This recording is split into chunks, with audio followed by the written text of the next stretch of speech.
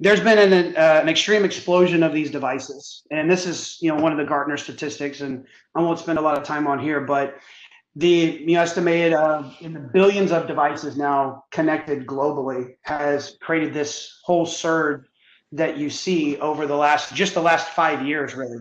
And now we're almost to 8 billion, and then there's some estimates that we could be at 10 to 15 billion by next year.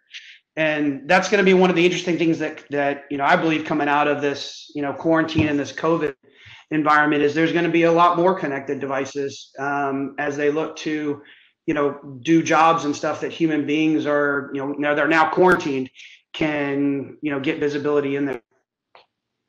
Any comments or questions on that?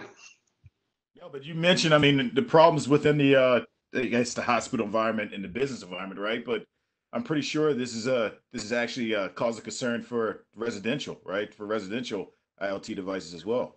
Yeah, actually, right. So with everybody working from home now, right? But still connecting into those corporate assets, that is certainly a new attack vector, right? Where one of those devices at your house, if they get compromised or somebody gets access to that, that could potentially be a backdoor into an enterprise network.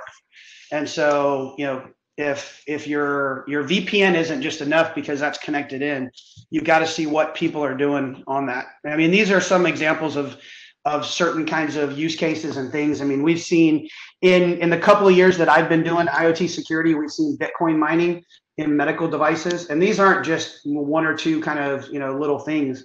These are like MRI machines, big types of medical devices, and important critical infrastructure. Yeah, I mentioned earlier that there was an attack that came through on the retail side on the AC system. So